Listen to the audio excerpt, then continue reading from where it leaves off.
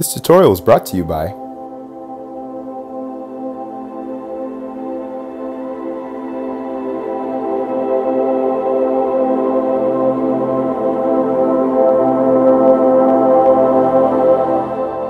Hey, what's up guys? My name is Josh Inobakure and welcome to Olufemi Tutorials.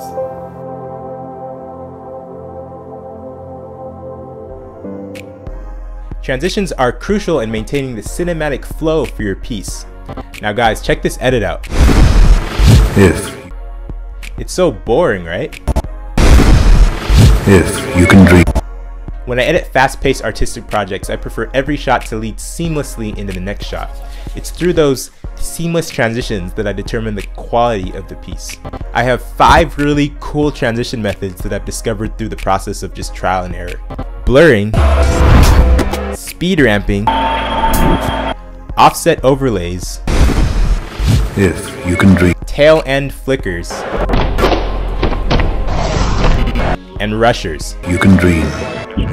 And the last rule is all of these previously mentioned visual effects need to be complemented with associated audio effects. Master, if you can think and not make thoughts your aim. Alright, check this out guys. We're going to learn about using the directional blur as a way to transition from shot to shot. This is an effect that I call blurring because you can technically use any type of blur to do this, but I believe that the directional blur is the best type of blur because you can get these really cool streaks. I want to kind of give you an idea of what you're looking at before I go into the effect. But what you're looking at is, you're looking at 2 clips. You're looking at this clip right here, and then you're looking at this clip right here. This clip right here is the effect. What I have is I have a completely separate clip. This clip is completely different from this clip. And on this clip I have the directional blur on the clip. As you can see, the directional blur is on this clip, and it's keyframed from 74 to 0. 74 means that that this clip is so blurred that literally this clip right here just registers as streaks, and most of this clip you're seeing right here is actually the clip on the bottom. It's only these streaks that are this clip right here.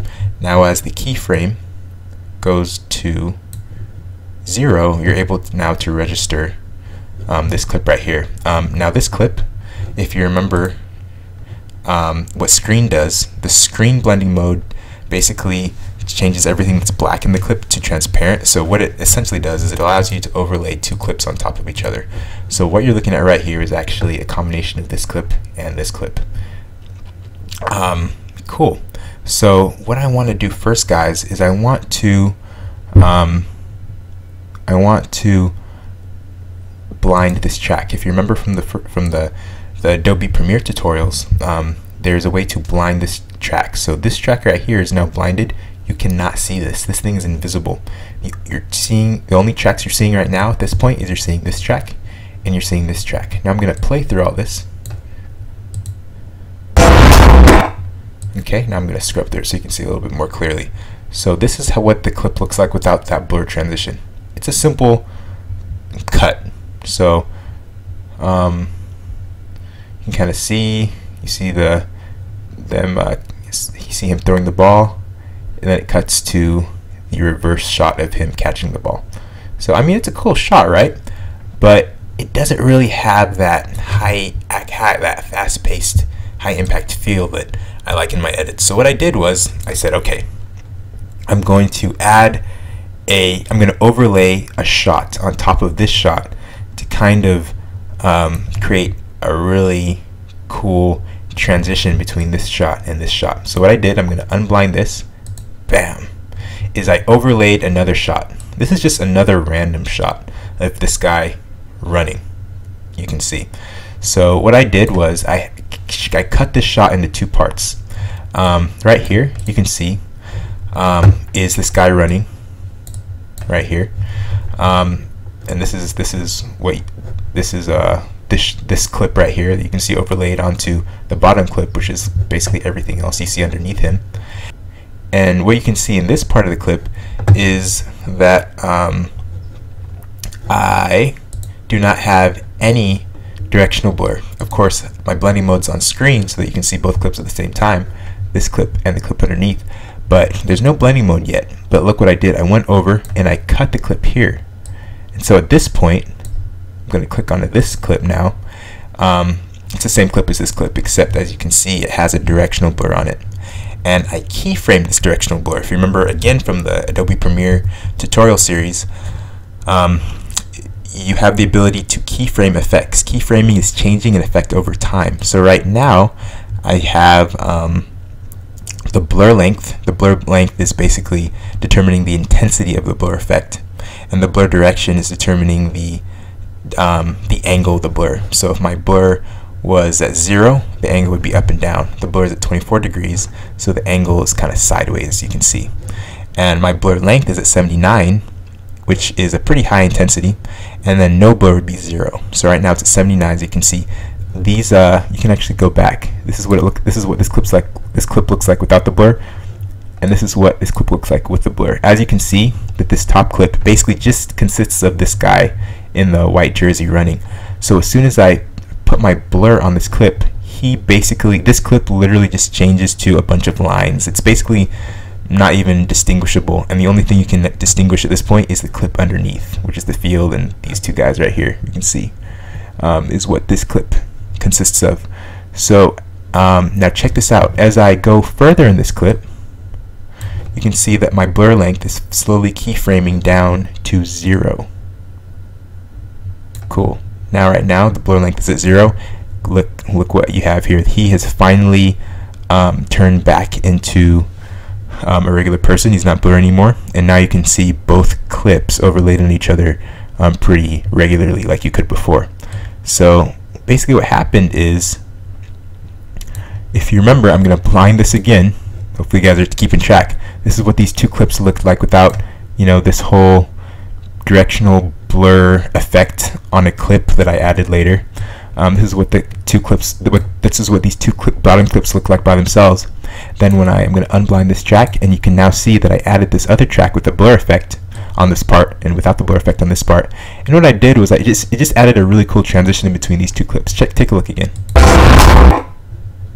Take a look again.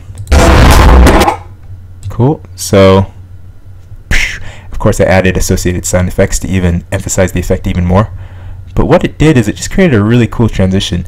You no longer just see, the field and the pass, but you see this really cool run that almost kind of just like tells it kind of just I don't know, it kind of just gives a really cool added perspective.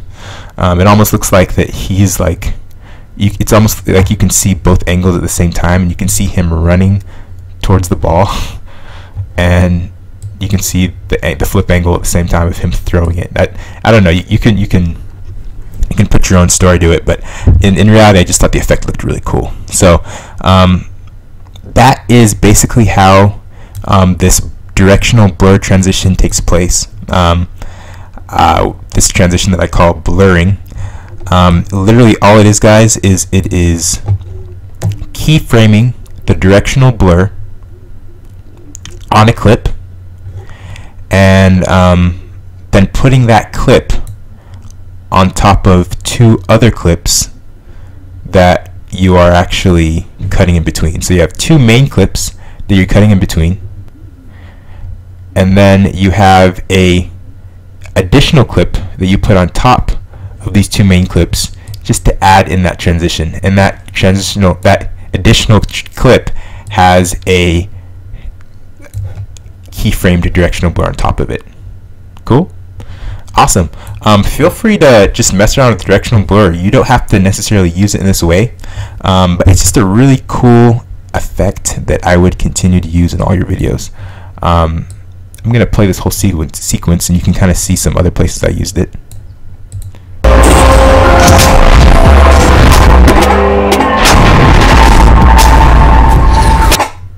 Cool. You could see it in a few other places as well. You could see it there. You could see it right there. So just have fun with this, guys. Alright guys, thanks so much for watching, and continue to the next video.